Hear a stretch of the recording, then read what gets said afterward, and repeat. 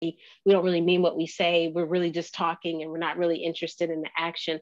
No, we very much want you to join an organization that is working for justice, because even if you join an organization that is not with the party because you are not African identifying, if you start or join any organization, that means that we are mobilizing one by one. Why is that important? That is important because that's how we build this collaboration to work with our allies. That's how we build this collaboration to have strong solidarity. And most importantly, that's how we deconstruct capitalism. So if you ask yourself, Shukura, what is the ultimate goal? The ultimate goal is to deconstruct capitalism, but that cannot be done on an individual level. It can't be done with 3 people. It can't be done with 500 people. We need a mass movement, you all, a mass army, a mass of people to make that happen. So that means that we need you to be as healthiest as you can be, mind, body, and spirit. And so however you need to take care of yourself, please do that. But we thank you for joining us today. So on that note, I'm actually going to start out with an antidote story that we have actually shared on the seminar before in a different space, because I want to help paint a picture as I continue to talk to all of us. But this slide especially is dedicated to our European allies. So I just want to talk to you all for a moment, as humbly as I can, just to help you understand why this story is connected to what I would ask of you as a party member, but also as a person in the struggle. If you are interested in stepping in, and if you do identify as an ally for people of color and oppressed peoples. So, gosh, I can't even remember how long ago it was, Daddy, but I think it was probably within the last 6 years. We went to Alcatraz for on Thanksgiving to support our Indigenous brothers and sisters. And later that day, we learned about an action that was taking place at the BART Fruitville station in either Richmond or Oakland overlap city limits. So for those that are familiar with the Bay Area, you know that that is where Oscar Grant was brutally murdered. And for those that don't know, there was unfortunately a Hollywood action movie that was made based off of his death. And so Michael B. Jordan played his character. I'm not telling you this so you can watch the movie. I'm telling you this because we decided to go to this action at this BART station where this brother was killed, because we were trying to pay homage, give support and respect to his family, and figure out a way to mobilize and organize with other African people who were clearly hurt and were trying to figure out how to heal in that space where this brother had been murdered. Okay. So we arrived, parked the truck, and walked over to the station. And I immediately noticed, my apologies, before we walked over to the station, we actually met maybe about a mile or so away with a group of people, and they asked us to all wear white. And so for those that don't know, white is usually in the African community and other communities a sign of unity. Okay. So we all wore white and tried to show our solidarity. So we showed up. There was drumming, there was dancing, music, because we were calling on the ancestors. We did a libation. Again, if this is unfamiliar terms to you, a libation is where you pour out some type of liquid because you are using that liquid as a way to connect with Mother Nature and Mother Earth. And really, you're connecting with the ancestors and the spirit. So I know it's very popular in the indigenous culture. It's also very popular in the African culture. And so the idea is you're literally bringing the ancestor spirit to you wherever you are pouring this liquid. So yes, you've seen it done in the Friday movies where the brother will have some type of alcoholic beverage and pour it out and say, this one is for my homies. But you may have also saw it with someone who has a bottle of water and pours it into a plant. And usually what happens is after you call someone's name, you say some type of term, Rudiana or Ashe, or something that just means, and so it is. And then it is assumed that that spirit and that presence is with you. So we had dancing, we had drumming, we had a libation where we called on the ancestors, and we were rallying up you all basically to go together so that we could walk to the station. So I'm saying all that to say, after we had our energy collected and we saged the area and did what we needed to do, then we started walking as a unified front to the BART station. And once we got to the BART station, we stayed on the lower level ground. We never took the stairway up. We never went and elevated up, but we stayed on the ground where the parking lot was. And what I immediately noticed was there was a space, an inner circle, if you will, of African people. Some were dancing, some were drumming, some were chanting and calling on ancestors and whatnot. And there were Europeans that were there. There were Europeans there wearing white. There were Europeans there that were not wearing white, but they were definitely there because they were trying to show support and acting as solidarity people in that space. I remembered hearing someone who had a bullhorn say, you know, I'm asking anyone who is not African identifying, and they use the term Black, of course we use African here. So anyone who is not African identifying, can you please step outside of the inner circle? So please do not cross the inner circle. Can you please step back, step outside of the inner circle? And I heard that be repeated a couple of times. It seemed like maybe once every 10 minutes, I heard the bullhorn person say that again. And so it occurred to me that as African people, we were literally trying to acknowledge to the Europeans that were there, we so appreciate you all being here, but we need you all to give us space because we are broken and hurting right now. And we don't necessarily need you to come in on our space. And so that's the gist of the story. So I guess if you're European, then you might ask yourself, why does she tell that story? What does that have to do with me? I understand personal space. I understand how to respect space. I'm not so sure if that's really a conversation that I can necessarily have with you, but I'm going to humbly try my best to explain to you all today that what we're asking you to do, if you truly are interested in being in solidarity with us, means that you're going to be required to feel uncomfortable at times. And what I mean by that is we're asking you to be okay with feeling uncomfortable at times, because if you truly behave as an ally for oppressed people, then that means you concede to showing a sense of support and not making it about you, which ultimately means you're resisting European or white fragility. That means you're resisting European or white supremacy. That means you're resisting the idea of the natural socialization that we all have been taught.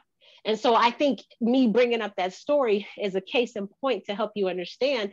I think Europeans naturally moved into that inner circle, going back to my story, because they too were in pain. They too were hurting. They too were disgusted and outraged and angered and trying to figure out what they can do. They were probably sick of other African men and women identifying and non-binary Africans being murdered and slaughtered, and they were trying to do something. So they showed up at the BART station and they were ready to take an action. And we applaud that and we are grateful for that. But that also means that you're still putting yourself in the center forefront. And that's what I'm asking you to be critical about and to really think about, is how can you be an ally but still not be the center of attention? How can you be an ally and allow us to maybe kind of organize ourselves first, and then maybe you can figure out how you can still assist with that and what that might look like for you. So we're asking you to purposely go against the grain. This type of conscientiousness requires such a deep understanding of emotional intelligence and social awareness. It also means being a worker who is actively working against not just white supremacy and European supremacy, but also using your positionality to understand that if you support oppressed people not being oppressed, then that doesn't just mean supporting them from their racial barriers, so racism and white supremacy. That means you're also working actively to work against patriarchy. And how does patriarchy affect oppressed people? Well, it actually affects them very much. And as my dad has said before, patriarchy actually existed in Africa way before the colonists went there and kidnapped Africans, and way before other Africans had Africans as slaves, okay? So when we're asking ourselves, what type of oppressions need to be eradicated? Well, we have to start with patriarchy, because that's the forefront that pretty much was a brother and a sister to capitalism, okay? So if we're gonna continue on and think about all these systems that need to go, patriarchy is one of them. And so I would still challenge you to think about how can you use your European identity to resist patriarchy as much as you can, whether you identify as non-binary, as a man identifying, or as a woman identifying. How are you using your positionality to resist that? Because that's still a system of oppression that is still hurting people of color. And then I want to try to give you some tools, if I can, just to kind of help it all make sense to you. So I'm asking you to resist. I'm asking you to resist not just systems such as European or white supremacy, but also patriarchy. And then you may be asking me, okay, yes, I resist that every day. Maybe I journal, or maybe I go to BLM movements, or maybe I write poetry about how I'm resisting. Whatever your action is for how you're resisting, you still might be asking me, Shukura, how can I help? Well, the step one, believe it or not, is the same line we say every Sunday. The step one would be, we need you to help us by actually joining an organization that organizes other European people. So I think that's what, if the party had been in charge of that action that took place at the BART station, I think that would have been the party's response to the European people who were coming into the inner circle, as we would have said, we appreciate you all being here, but Are you here with another European organization? Are you here with other European allies? Where are the other European allies? How can you get them to come out to this action and not cross this inner circle? Because we need you as a European identifying person to organize other European identifying persons. That would never be my position. That would never be my ability to do that, because that's out of my jurisdiction. I have no place to do that. And that's not appropriate for me to do that. And I'm going to talk in just a second about what I need to be focusing on. So that's why I need you to take on this toll and this task, because this is what I need European identifying people to do.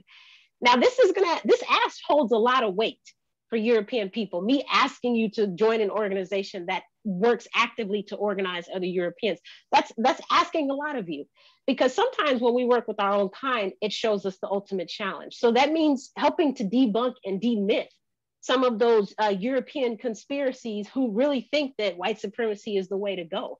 They really think that it's appropriate to have this white supremacist idea because they're okay with it. It functions for them. I'm asking you to challenge some of that in a very safe way where you're not putting yourself at risk, or maybe you're okay with agitating the system and putting yourself at risk. But that's what I'm asking you to do. And that, as I said, is a big ask. I understand that.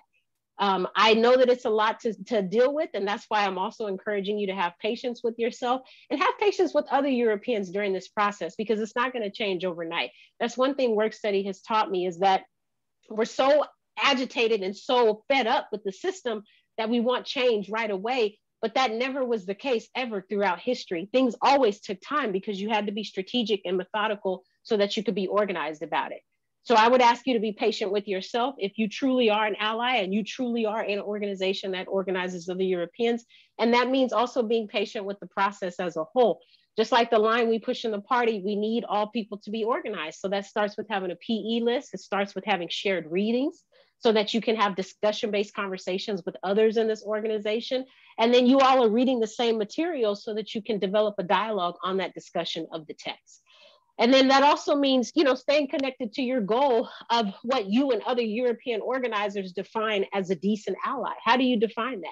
And making sure you stick to that goal no matter what happens, no matter what someone says, no matter how much emotion you try to keep out of it, staying focused on what the priority is. And if the priority is being in solidarity, then that means not letting other things get in the way of that.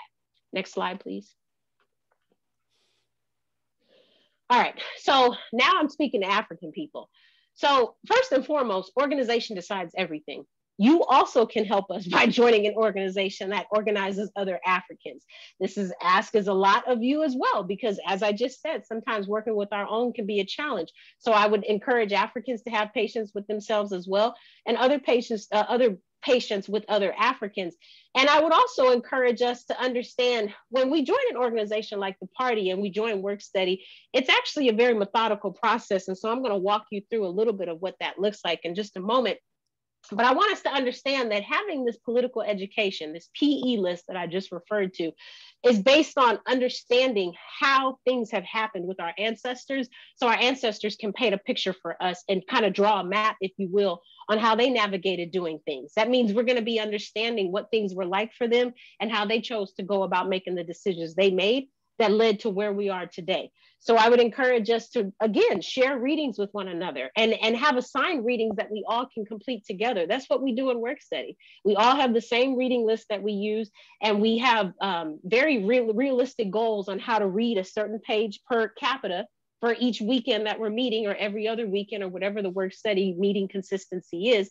And then from there, you're able to build discussion questions based on the length of reading that you were supposed to complete by said meeting.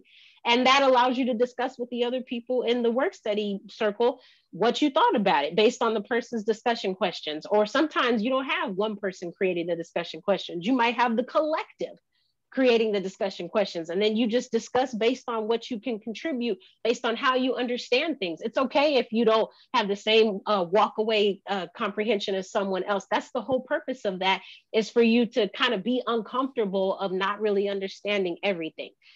The latest reading that we did was Lenin. And I got to tell you, it was very, very heavy for me to read. And some of my colleagues in work study shared the same sentiment. So no one said just because you're in work study, you have to understand Lenin or Marx when you're reading these pieces.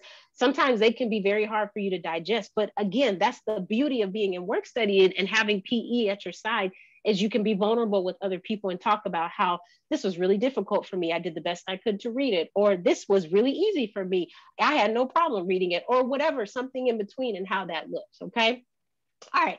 So on that note, I want us to think about, ask yourself at any point in history, if you are African identifying, I want you to ask yourself this. At any point in history, was anything ever accomplished without organization?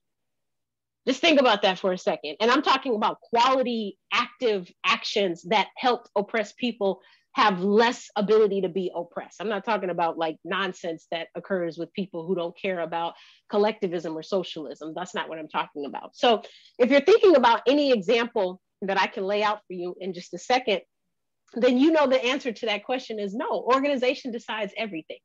Organization helps our African ancestors now to this day, since the beginning of time, fight with colonists who were trying to run them out of countless countries in Africa. So their ability to be organized allowed them to fight against colonists.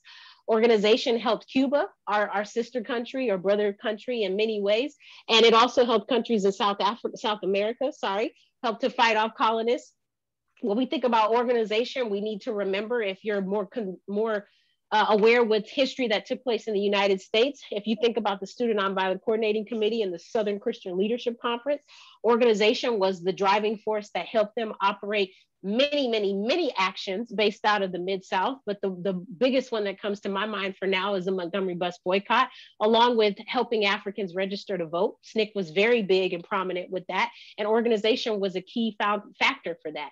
And then finally, if you want to take it back to when we first came to be disseminated everywhere, you can think about how organization helped our African ancestors plan their escapes, as well as build up community events like having church in the woods or creating our escape plan meetings, where we would meet in the middle of the woods and have sheets around us that were dipped in water so that the water could drown out our voices so that the master couldn't hear us talking.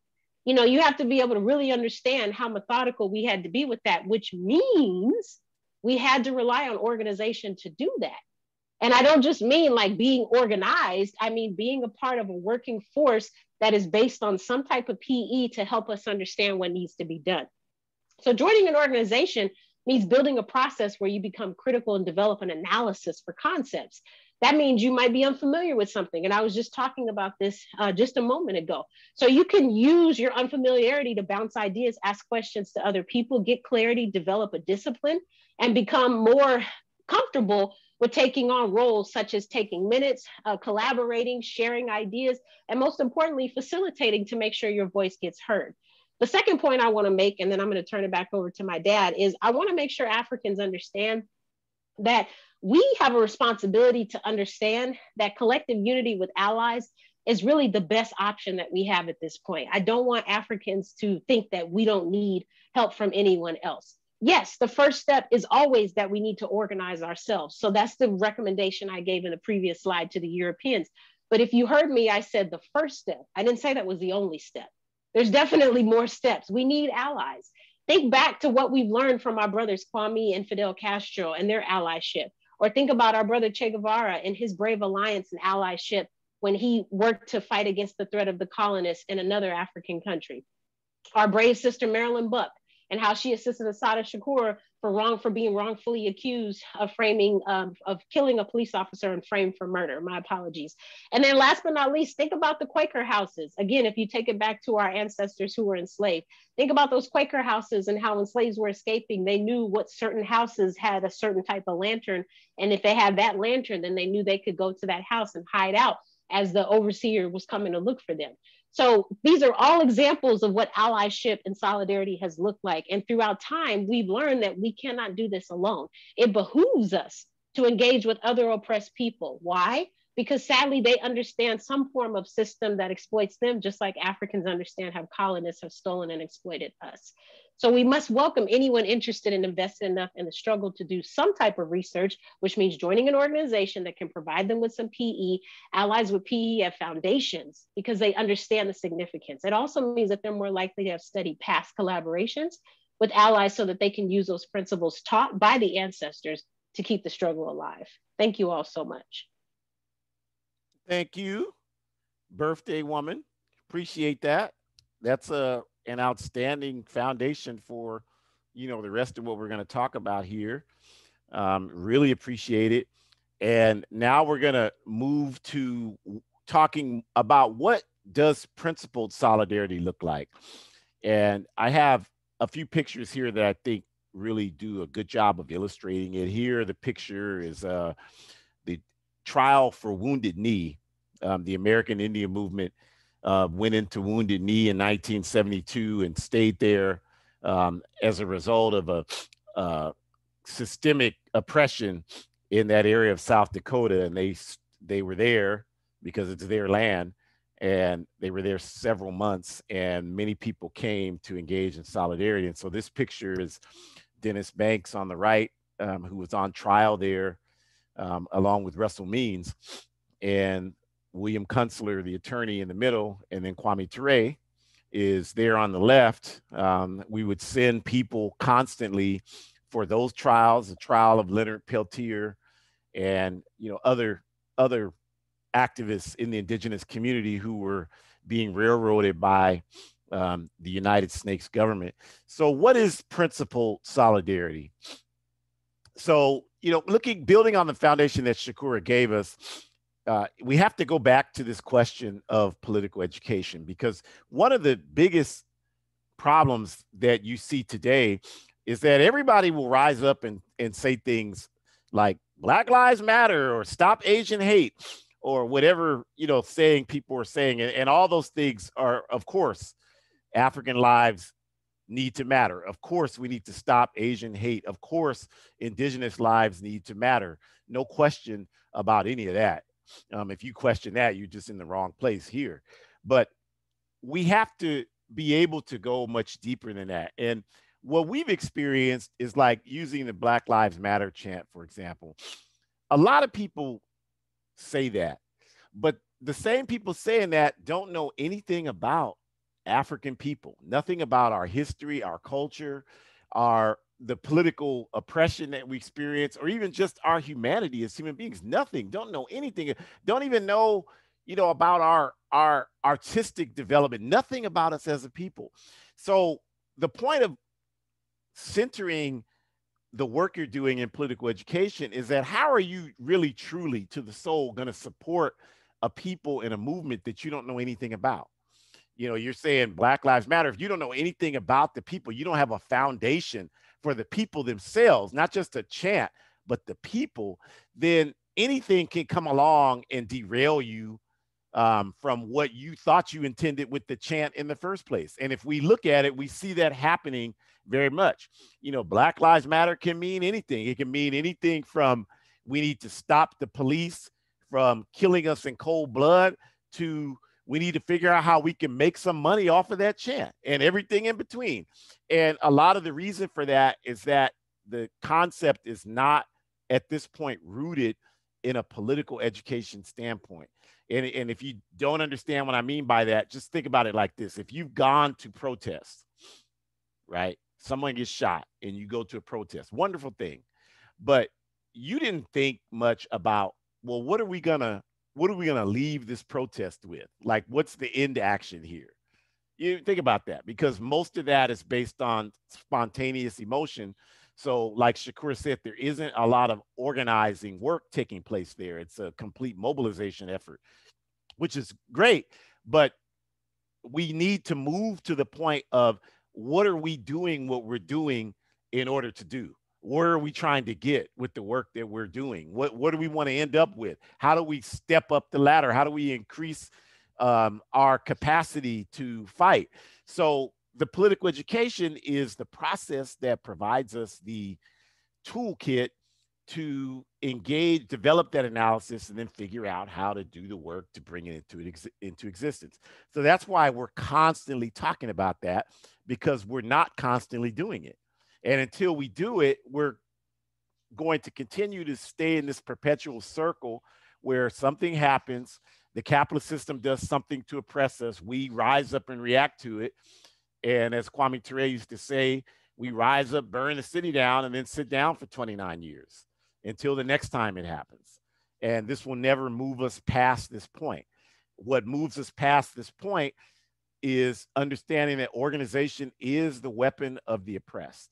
And so with that, you have organization and strong political education structures, not just studying books, but having strong criticism, self-criticism as a practice, an institutionalized practice, as well as democratic centralism as a decision-making process.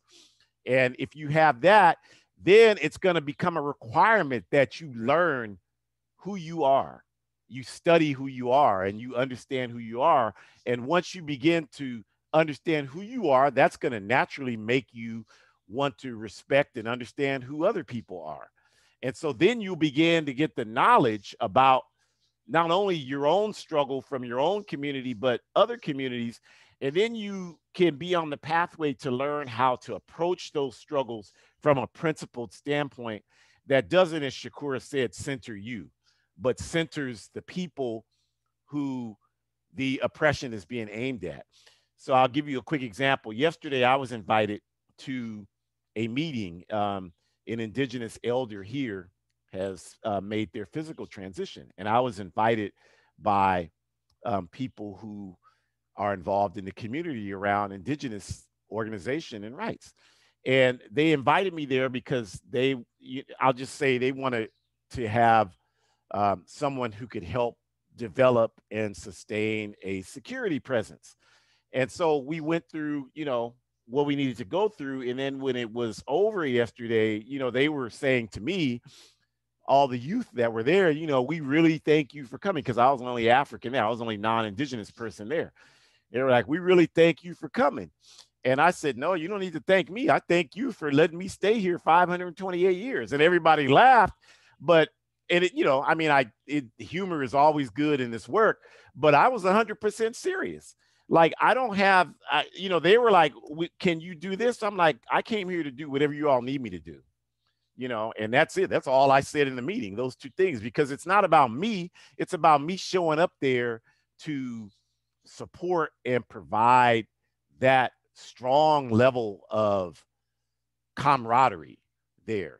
So it's not about me. It's not about, and we'll get to like some of the other contradictions, because I already know what people are saying when we say that. Well, when are they ever going to show up for us? Well, that's another part of the discussion, because organizing work, the purpose of it is, when you're engaged in that kind of work, you're going to, by virtue of the work, build relationships with other communities. That's just what's going to happen. It doesn't have, even if you don't do anything, even if you're not conscious of it, that's what's going to happen. And so when that happens, what you'll find is that you'll begin to develop these relationships. Like when Black Lives Matter marches happen, it's not just African people that show up, it's all kind of people that show up. Here in this town, they had the indigenous people, our indigenous Latino family members, they did a lowrider procession for Black Lives Matter here. With the lowriders, they had like 30 lowriders here in Sacramento, and they did a procession. They had all the signs, Black Lives Matter. They had all the signs, Chicanos for Black Lives Matter. We were standing there, we were almost in tears. So that's that's how that looks. You can't help. And so of course we go over and talk to the folks, and we introduce ourselves, and you build camaraderie. That's how there's no way that's not going to happen. So when people say, well, when are people going to be there for us? That's because you're not engaged in the work. You're not having the type of experience I just had. So you're not building those relationships and understanding that it's always has been and always will be a reciprocal relationship. So that's what happens when you're engaged in that type of organizing work. And then that consistent work, again, coupled with that strong political education foundation, increases that deeper level of consciousness, right? And it helps you understand what your healthy and proper role is, right? Like when I was with the indigenous people yesterday, they were in a long discussion about DQ University. And if you don't know about DQ University, it was the first indigenous university in these parts, and it's still here. It exists 20 minutes from where I live, outside of the University of California at Davis, and it's been there for decades. And the university was was founded because of the treaty that called for all the abandoned military bases and prisons to be turned over to the indigenous people. But of course, like all the hundreds of treaties they made with the indigenous people, they broke each and every one of them. And so these folks went on there and just started this university way back in the 1970s and 60s or 70s. I'm sorry, I'm not exactly sure offhand when, but that's when it started. And so they've been there ever since, and it's been a real struggle. And so they were having an intense conversation about it. And they were like wanting to make sure that I didn't feel uncomfortable. Like, and I told them, no, I know the history of DQ. We've studied it in the All African People's Revolutionary Party. We've done many events out there. In fact, when Dennis Banks was chancellor there in the early 80s, we went out there and did security for him at the request of DQ University and the American Indian movement. So we have a strong understanding of DQ University. And then as soon as I said all that, then I could sense their energy towards me. Like this brother knows, yeah, he's here. This is respect. So then now they open up to me. You see what I'm saying? So this is how you build this kind of relationship, through this kind of principled solidarity. Now, if I'm just there and I'm sitting there and I'm just eating the food, and then and they're talking and I'm like, Indian lives matter, but I don't know anything about them. They're asking me like, hey, you know about DQ? No, I don't know nothing about that, but Indian lives matter. Well, do you know about land rights? No, I don't know nothing about that. I'm an American, but Indian lives matter.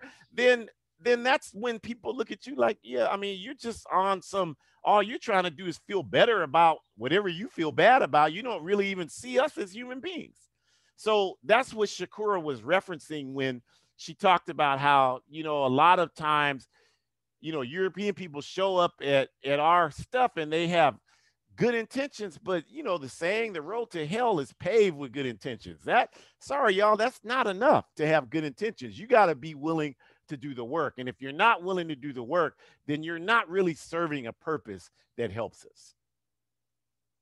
And so the reason why we need and we want, and here again, you have a picture of because I hear African people all the time. Well, there's nobody comes to our solidarity. Well, again, and I tell them, well, the reason why you don't know that, because to you, our African liberation movement consists of whatever's happening in your living room, in your bedroom, in your head. You're not involved in any real work. So whatever is in your living room and bedroom is what's in the movement in your mind. So I guess in your mind, a couch or a TV is the movement. I don't know, but you're not involved in real work. So you don't understand everything I just got through talking about. So I show these pictures in the hopes that it helps counter these reactionary narratives. And here you have, indigenous people talking about Black lives in solidarity and doing that. Because again, when you go to, and I know we sent party delegation to Standing Rock in 2006, there's all kind of people that come out because people instinctively want justice. But just showing up, like people say, well, just show up. Yeah, that's the bare minimum. We have a lot more we have to do beyond just showing up. And we really want to have principled solidarity. And we need to have it because there are no isolated victories. There's no such thing as us as African people getting Pan-Africanism without the victories of other oppressed communities. Anybody that thinks that is a fool and doesn't understand what's happening in this world and how things change. Because the only way that we will win our struggle is with imperialism being weakened. And so the stronger the indigenous people are in fighting US capitalism and imperialism throughout the Western Hemisphere, that helps our work in liberating Africa. That's even a 5-year-old can understand that logic. There's no question about that. So of course, it makes common sense for us to support the struggle of the indigenous people of the Western Hemisphere. The only reason why you would not do that is because you're centering yourself. And I hear Europeans say this, well, if the indigenous people get their land back, what happens to us that are here? Who the hell cares what happens to you? You got to figure that out. Maybe if you engage in the proper work that you're supposed to be engaging in, you will have a place with the indigenous people here when they win. I've never heard them say that you can't be here. So why are you centering yourself? Get to work, and then you don't have to worry about that because people will want you around because you will be an asset to humanity. So that's why that's very important. There's no way that the Palestinians winning against Zionism, which is a chief appendage of imperialism, doesn't strengthen our movement. And there's no way that our work to achieve one unified socialist Africa doesn't help all of those movements, doesn't help the Irish. There's no way the Irish can become free from British imperialism and we don't benefit from that, because the only way that happens is imperialism has to be weakened. And if imperialism is weakened, it's not just going to be weakened to benefit the Irish, it's going to be weakened to benefit the Africans. It's going to be weakened to benefit the indigenous people, the Palestinian people, the Filipino people, all the people who are struggling against imperialism. So there are no isolated victories. And anybody that sees it like that, like we can just be free on our own and we don't have to pay attention to anything else, then that's somebody that's not seriously understanding what it takes to be free. And then, again, capitalism and imperialism, these systems depend upon us being ignorant. They need us to be stupid, you all. It's just a fact. There's no way around. There's no easier way to say it. They need us to be dumb and isolated, because what does that do? If you think about it, if you have you've all seen the meme where it has the big fish, which is presumably like to represent a shark, and it's chasing the couple of small fish to eat them. And then the second slide shows all the fish united together to form one bigger fish than the shark chasing the shark. So clearly that's just basic mathematics. If there's a few of us isolated, one here, one there, well, then it makes it so much easier for our enemies to hold us at bay and defeat us. And they're able to do that by keeping us ignorant. So if I'm sitting here as an African saying, well, I don't care what happens to them Asian people. They ain't got nothing to do with us. They got them stores in our neighborhood. They ain't, they just like the Europeans. If that's all, they're the only level of consciousness that I'm willing to achieve.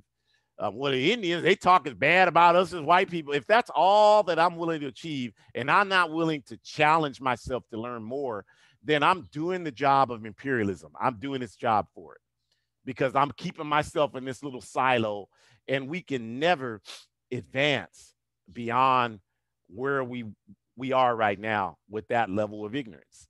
I mean, how is that working out for us now? Having ignorance be the dominant thing that's not working out for us, y'all.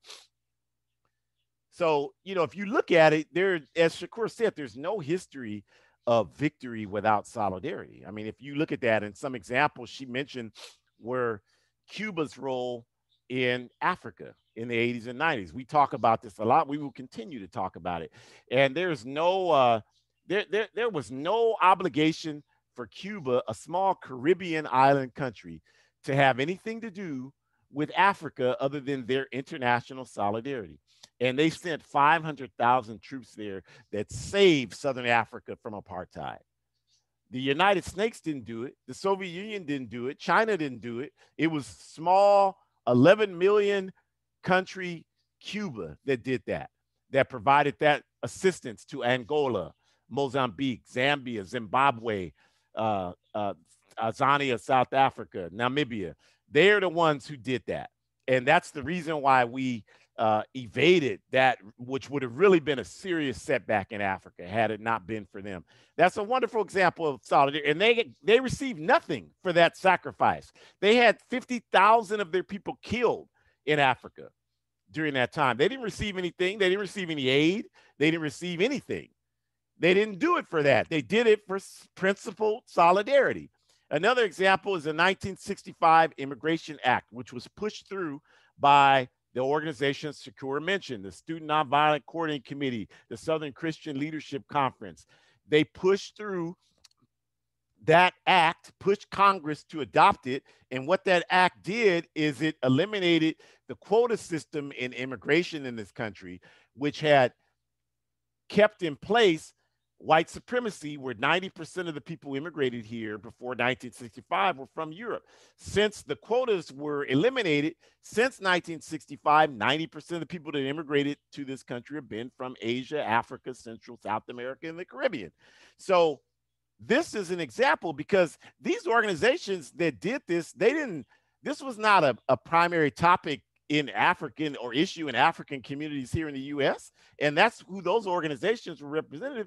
They just knew it was a question of justice. So they fought for it. So if you have an immigrant family, especially if you're not African, and you're sitting there talking about, I'm thankful to the U.S. government for you don't know what the hell you're talking about. And that's exactly why political education is important. I mean, that's very disrespectful to my ancestors for you to sit there coming from Asia or wherever you come from, talking about you're thankful to the U.S. government for your family having the opportunity to come here. My people shed blood for you to be able to do that in an act of principled solidarity. But if you don't have political education, you don't know that. And so when they come on TV with those dumb commercials, you believe them. So that's why we need to have all of these things in force. So again, if you show me someone who is against principled solidarity, I'm going to show you someone who's very ignorant and someone who is not involved in the struggle. And by being involved, the only logical definition that can represent that, you all, is someone who is in an organization engaged in ongoing work for justice. Just because you get on Facebook and say something, you're not involved in the struggle. That's like saying, if you get on Facebook and say something about nuclear physics, well, you're a nuclear physician. If you get on there and say something about LeBron James, well, you're an NBA player. That's absurd. That logic is absurd. But for some reason, and everybody knows that doesn't make sense, but for some reason, when it comes to the struggle for justice, everybody that has a mouth that makes a sound now is an expert and has an opinion that's worth being valued. Now, there isn't a whole lot that I agree with Maulana Karenga about, but one thing he said I do agree with: everybody does not have a right to an opinion. You got to earn that right through work. Okay, so, people all the time are telling me this, and my first question is, what organization are you in? Well, I'm not one. Then you don't even believe enough in what you're saying to me to get with people and make it happen. So why do you think I want to listen to that? I don't want to hear that. That's intellectual masturbation. We say that all the time. That's all you're doing. So that has to be the definition. And so principled solidarity, if it's not happening, if you're dealing with someone who doesn't value that, that's because they're not engaged in it. I guarantee you, use that formula. Someone saying, well, nobody comes to us, nobody supports us. That's somebody that ain't doing organized work to organize our people.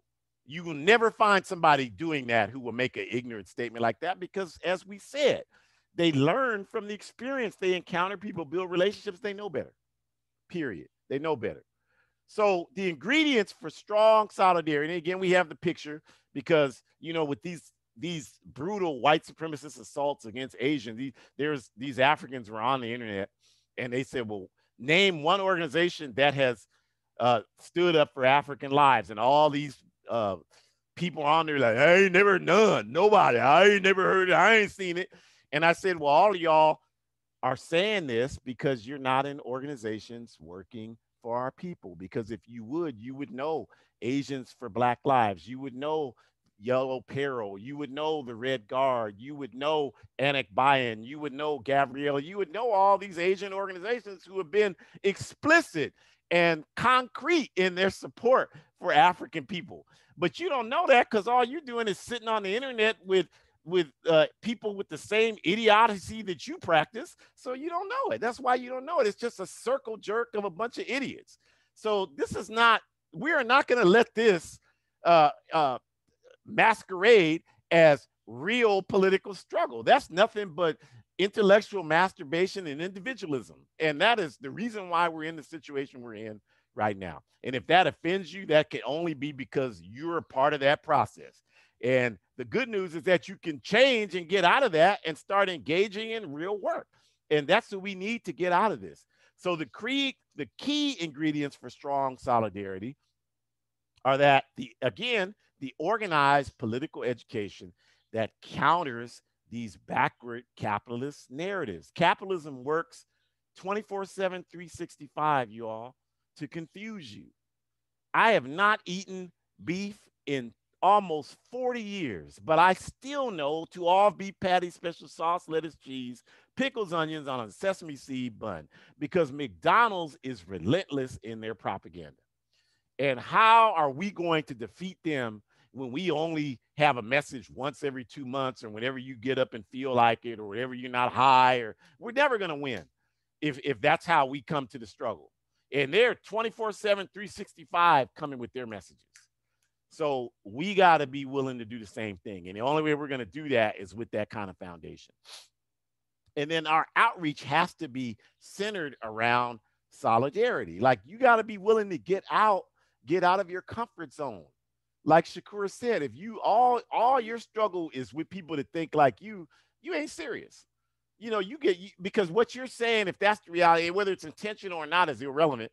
But what's happening, if that's your reality, is that you don't even have the impetus to grow. And if you're not having the impetus to grow, you're not going to grow. And if you're not going to grow, you're no use to us. We need people who are willing to adapt and build because the world is changing. And we need to be able to change with it. And in many instances, help shape some of those changes. So that means you got to be willing to get out and get beyond that. And so, like Shakur said, yeah, we read Vladimir Lenin, we read Rosa Luxemburg and the APRP, we read all of them. We read Mao Zedong. You don't read Kwame Nkrumah, Secretary, or Amilcar Cabral in your organizations. You don't even know who those people are. You don't know who John Trudell is. You don't know who any of these people are. You don't know who the Means family is. You don't know any of these people. None of these people that are not, coming from your experience. Well, then this is what has to change if we're really going to have victory. No question about that. And so, I'll just say, I'll use us as an example because we were talking about the Palestinian struggle. We've been talking about this since the late 60s, early 70s. We were talking about this. I remember in 1984 that Geraldine Ferraro, woman running for president, came to the university when I was a student. I had just gotten in the APRP Work Study Circle process, and I was out there with one of the other brothers who had also joined, and she said the PLO, the Palestine Liberation Organization, and the ANC, the African National Congress in Tanzania, South Africa, were terrorist organizations. And we started yelling and heckling, and the Secret Service removed us and detained us from there. So, this has always been our position. And as well as our position with the indigenous people, we struggle relentlessly. A lot of Africans are ashamed to be an African because we have allowed white supremacy to provide us a narrative of who we are. Your enemy's never going to give you the knowledge and tools to free yourself. But that's what we do. We don't study anything. So all we know about Africa is what they told us. It's poor, it's starving, there's wars there. So who wants to be a part of that? So we start lying and making up history. Well, we've always been in the Western Hemisphere. We struggle relentlessly with people spreading that foolishness. Nothing against the indigenous people. They have a proud and wonderful history here, but I don't want to be indigenous to the Western Hemisphere. I love being African. I love everything that manifests my African history and culture. And I want to build on that, and having respect for that is what's led me to have respect for everybody else. So we are an example of that. That's how I was raised. That's how my daughter here, Shakur, was raised, to study, learn, and respect our culture and our history. And from that, to study, learn, and respect other people's culture. She talked about going to Alcatraz with the American Indian movement to celebrate on Thanksgiving. She was doing that since she could barely walk. She was doing that. We always had her doing that, and we would explain it to her what it was about. This is not your land. This is the indigenous people's land, but you got a land. You got a wonderful land. And we're going to tell you what it is, and then we're going to take you there. And that's what we did. So we never had big televisions and big furniture in our houses, but our child was in Africa early at 4 years old and multiple times after that. So, this is an example of how that looks when you make these your priority. And our African struggle has benefited from that solidarity that we've shown to other communities. It's made us stronger because we understand the system that we're fighting against, and we understand how they're fighting against it. And that helps us understand the best ways to attack the system. And because we understand that, that's how we're going to win. That's how we know we're going to win. No question about that. So we want to wrap up by telling you that, the same themes will continue, like McDonald's, only we're doing it because it's right and it's for justice. And those themes are, You have got to be in some organization working for justice. You cannot do it by yourself. We will not entrepreneur our way out of oppression. That is not going to happen because this entire capitalist economy is based on exploiting African human and material resources. So just because you get a bigger portion of it, all you're doing is investing in our people's oppression. So that is not the solution. It is the solution for you to get individual money for yourself. So if that's your objective, you're in the wrong place. But if you truly have a desire to do justice for humanity, that is not the solution. The only solution has to be organization on a mass level against these systems of oppression. So we've got to get you to do that. We invite you to join the All African People's Revolutionary Party in the middle of the page to the left. You can do that by going to aprp-intl.org. Many of you are doing that. We appreciate you doing that. If you want to contact Shakur and I, you can go to the site abetterworld.me. These videos are always housed there. If you want to go back and look at them, you can see them there, as well as upcoming workshops that we do in this Sunday time slot. That information is there. And I'm also one of the editors for the Hood Communist Collective, hoodcommunist.org. African revolutionaries. Strongly encourage you to stay connected to that site. Wonderful information on there. And please support the other broadcast efforts we have going on. The APRP has the Pantula podcast from our comrades on the East Coast of this plantation, these indigenous people's lands. So you should look up that and support that. We have the Forward Ever podcast coming from our comrades here in Southern California. Support that one. We have the weekly APRP New Mexico broadcast from our comrades there at 11 a.m. on Thursdays, Mountain Time, 10 a.m. Pacific Time, noon Eastern Time. Support that. And then join us every Sunday. Next Sunday, the 25th, we're going to take the book that I wrote, A Guide for Organizing Defense Against White Supremacist, Patriarchal, and Fascist Violence. And we're going to start breaking down some of the concepts in the in the book for the next couple of weeks. So next week, Shakur and I are going to talk about organizing in neighborhoods. Like, how do you get started? Phase one.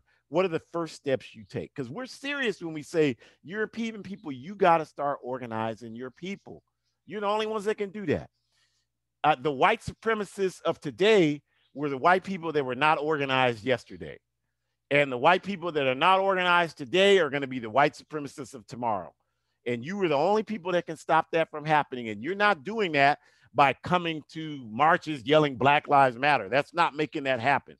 What needs to make that happen is the work we've been talking about for this last hour, that we've been talking about for this last year, that we've been talking about for the last 50 years. That's how that happens. So come out next week for that. Get the book, A Guide for Organizing Defense Against White Supremacist, Patriarchal, and Fascist Violence. It's only available on Amazon, just like your gasoline is only available at Shell and Chevron. So if you're going to tell me, well, I don't do Amazon, then tell me how you move your car. If you don't do Shell and Chevron, you do what you need to do to survive. We're African revolutionaries. We do what we need to do to survive. So again, the people that come at us like that are people that don't understand this work. Okay. And then put on your calendar African Liberation Day, May 23rd and 25th. We're having an international webcast. We had about 17,000 people on it last year. We want to up that this year. So put that on your calendar and we will have that. And we look forward to you being there. We hope you can join these other comrades in these podcasts throughout the week and broadcasts and shows. We hope you can come back and join us next week, buy the book, and come to African Liberation Day. We hope you join some organization working for justice and that you implement a political education program in that organization. And as we always say, we are willing to help you do that. We are willing to help you do that because all we want you all is to be free. Please enjoy the rest of your Sunday.